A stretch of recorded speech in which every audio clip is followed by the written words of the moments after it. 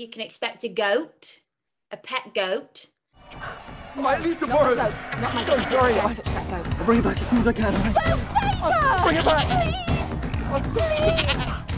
First of all, I'd like to know what the fans of the show should look forward to see from your two characters in the upcoming season. Eric and Adam are in a relationship.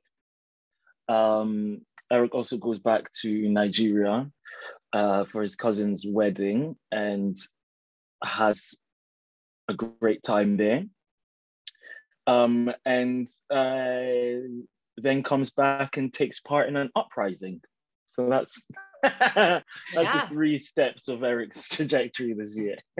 Yeah. I think Aimee, you can expect a goat, a pet goat, therapy, and a lot of growth, and a lot of change as well. A lot of change.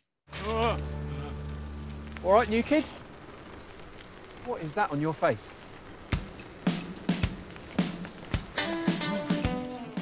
You can expect to see a lot more of them together. Yeah. Which we actually got a glimpse of in season 2, and it was sort of teased. And then I think everyone actually was surprised at how well they came across. I don't know. And then the writers thought, all right, we can make something out of this.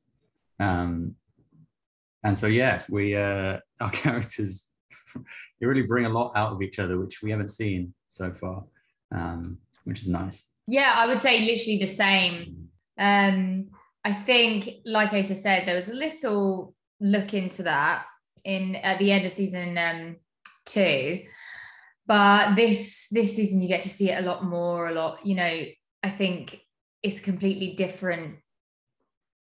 It's a different look into it than it was last season, because it's a bit more emotional. It's you get to see a bit more of why Ruby is the way she is and how that sort of changes their relationship from last season. So I'm very excited for people to see it.